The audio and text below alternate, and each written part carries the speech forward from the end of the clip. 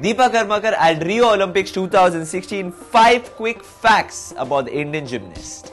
India's first woman gymnast to qualify for the Olympics, Dipa Karmakar, further scripted her success story as she advanced to the finals of the vault event in the artistic gymnastics at the Rio Olympics. The gymnast finished 8th, scoring 14.80 points to achieve that feat. Dipa will now compete in the finals of the vault on August 14th and will be seeking gold, at least a medal, in her maiden outing at the Olympic Games. So Dipa has created history of sorts, and we bring you some facts about her. First up, Dipa is from Tripura and was just 6 years old when she took up the sport.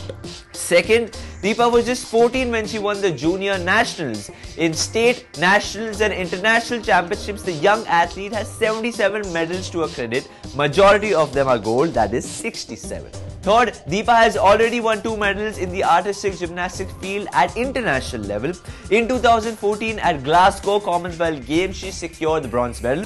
A year later, in 2015, at the Artistic Gymnastics Asian Championship, Dipa clinched yet another bronze. Fourth on the list is Dipa once suffered from postural deformity called flat feet. According to firstpost.com, Dipa's coach Bibeshwar Nandi had revealed while training she required to put on extra shift to get the curve in the feet. Last but not the least, Dipa recorded the highest score in Prodonova, which is known as the Vault of Death. She registered 15.100, 7.00 for difficulty, 8.100 for execution with a 0.1 penalty.